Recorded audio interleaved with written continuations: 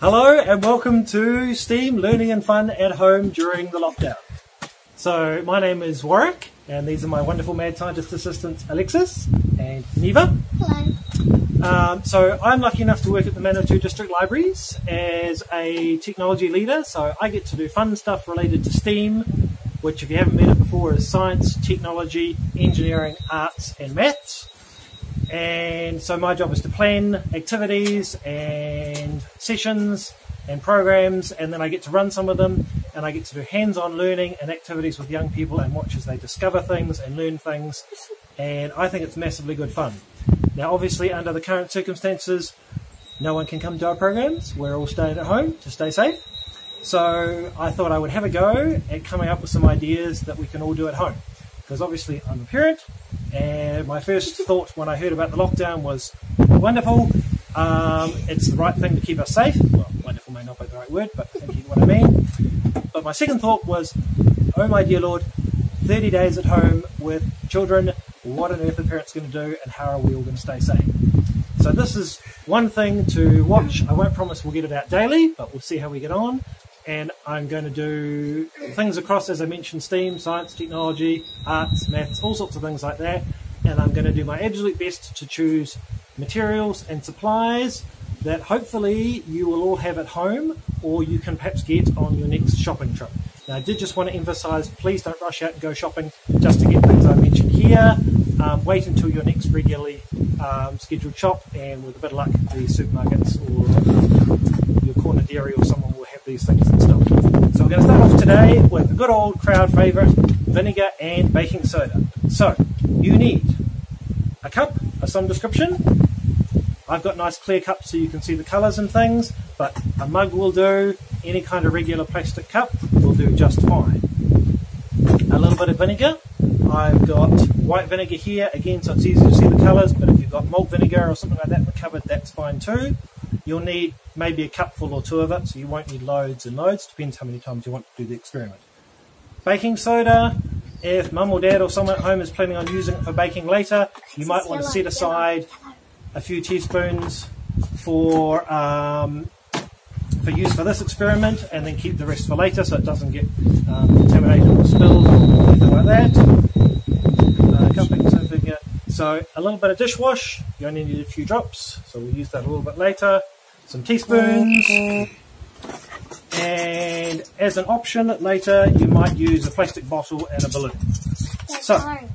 And yes, and of course I nearly forgot the food colouring, optional but it's helpful, it makes it a lot more fun. So take a cup each and pop it on your tray. We're working on trays and we're working outside to contain the mess. You could do this inside and perhaps just work in a roasting tray or something like that. So put about a quarter of a cup of vinegar in your cup. You alright with that?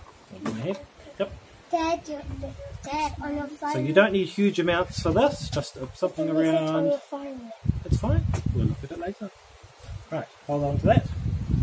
And put about a quarter of a cup of that in there. Food colouring? We won't add, oh yes, you can add a drop of food colouring, so choose a colour. And just put a drop in there. Remember, food colouring does a great job at staining fingers. So, one drop or two? But it does wash out these things. One drop? Just a drop is plenty. Whoops, I did two. That's it. Yep, I've been a little tap on the bottom. Okay. Tap, tap. Oh, hello. Yeah. Yes, mix it up. Yep. Right. Whoa. Now, in a separate cup, give yourself 1 teaspoon of baking soda. Yep, just pop a teaspoon. That one's been. That's alright, yeah, so we'll set that one aside, use that for a mixing spoon, use a clean teaspoon. Yep, that's handy. Okay, and then Pop that in your cup. Just a regular, yep, that's fine. Pop it in there. Alright. Tip it in and see what happens. Something awesome should happen. Whoa, whoa, there we go. Excellent. I wasn't. Yep. So what do you think's happening there? explosion. Yeah, I think the two things are reacting with each other to make a chemical reaction. So what's going on there is baking soda called calcium carbonate. It's reacting with a very weak acid and vinegar. And the two of them combine and they form something called carbonic acid, which then immediately breaks down into water, like we drink out of the tap, and carbon dioxide. So all those bubbles were fizzy bubbles, just like you'd see in a cup of soft drink. Like if you shake up a bottle of soft drink and open it, the whole thing overflows, that's carbon dioxide bubbles. So it's the same thing there. So now we're going to try the same experiment. So tip it out into the bowl. So I forgot to mention a bowl or a bucket to tip all your leftovers is handy. Dad, why That's all right. we get wipes? That's right, that's all we're outside. Okay, so we're going to try it again. I'm going to choose blue. So you can choose a different colour this time if you like. So all those bubbles came out of the... I'm going to do... Oh, do I need this cup? Yes. Yep, we'll reuse the same cup. So it'll just get wiped with cups. It's still pink. So add another colour in if you want to. Whoa.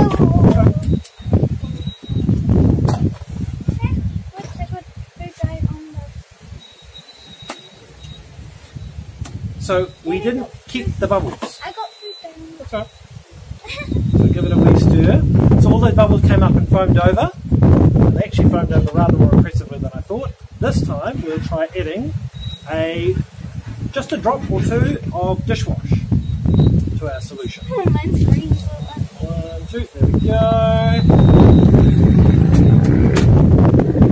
How much food coloring did you add? I didn't add that much.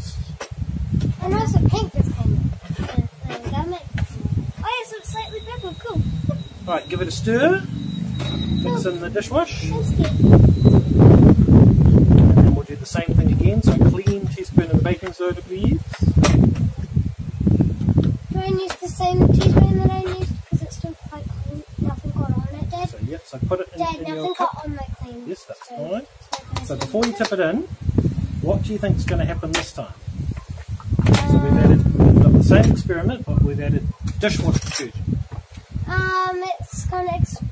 I don't really know, because what's in dishwasher? Have you ever put a straw into the sink when you're washing the dishes and blown some bubbles? Yes. Yes, I've tried that hundreds of times for art. So adding the It makes dishwash. bubbles. Yep. We're going to keep all the bubbles because they'll blow into the bubbles from the dishwash. So there we go. See what happens. I'm scared. Whoa, that's cool. It changed colour. Okay, welcome back. We had a small technical hitch there and we lost the last half of our experiments. But that's all right because they're great fun, so we'll do them all over again. Yes. So, you need a cup. Yep, I do need a cup. You need a cup. Add scientist number 2. Which one's get that one wet? That had So, I'm chasing things in the wind. that one, Alexis. Maybe that's So yours. that's fine. It's not mine.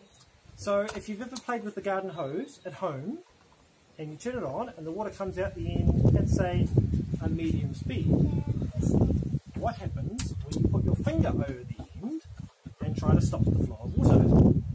What happens? It's read upwards. The cut. How far does it go? The cut really far.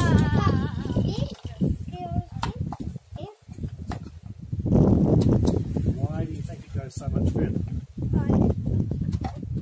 It bends. The cut bends. Bend. The hose. You put your finger over the hose. Why does the water go so much further? Can I just... Because the water? So it's got a smaller gap to go through, so it has to accelerate and it goes further. So we'll see if we can make that happen. Instead of having an eruption like a volcano, we're going to use a funnel. And so we'll have a narrower space, so hopefully we'll turn an eruption into a fountain. Now if you don't have a funnel handy at home, for example, you can take a soft drink bottle, you chop the top off and make yourself a funnel. It's got a big opening, but if you put some tape over the end, there we go, thank you, probably mad scientist number 2, and put a small hole in it, you'll get the same kind of effect. So, are we ready? Yeah, can you This one just goes in, that's good. mix my colours together? And in case it wasn't obvious, a cloth would be an excellent part of your preparations as well, or an old towel or something, because we're all getting multicolored. And sorry if you already said that. Right. Now, you need good timing for this one. Oh, I'm scared. Oh, it moved. Awesome. Sorry. That's better. I just moved close. I just did technical difficulties. I'm adding my dishwasher. Right. So you've got to be nice and fast with this one. We're going to try. And also, one's with dishwash, one's without. Yep, we're trying different variations. So Neva will put the baking soda in, and I will quickly put this on top, and it might pay for an adult or someone at home to just anchor things. If you've got older kids, they could whack the funnel on top. And this one's definitely an outdoor one. Right, so you ready? 1, 2, 3, go! Whoa! Green fountain. Or just green. It's green color, that's why. Oh, lovely green. There we go. Yeah, and I'll just Lots of bubbling. Fine. Right. Fantastic. We have the green to me. Add scientist. Okie dokie. So this is the same thing as before. We're going to try and speed up through the funnel. So you want to do the funnel? Okay, you want me to do the funnel? Right. Let's go Put a finger on there. Oh, 2, 1.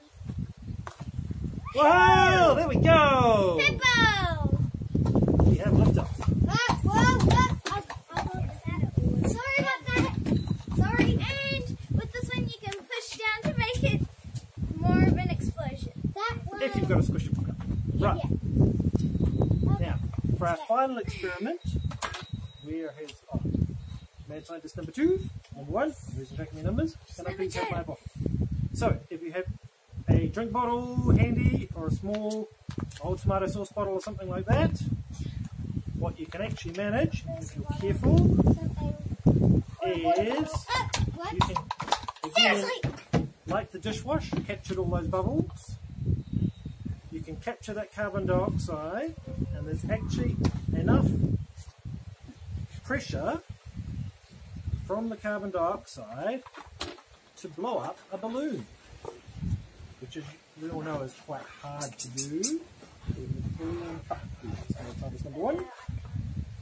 Oh, I'll get it. I'll get one. Get it.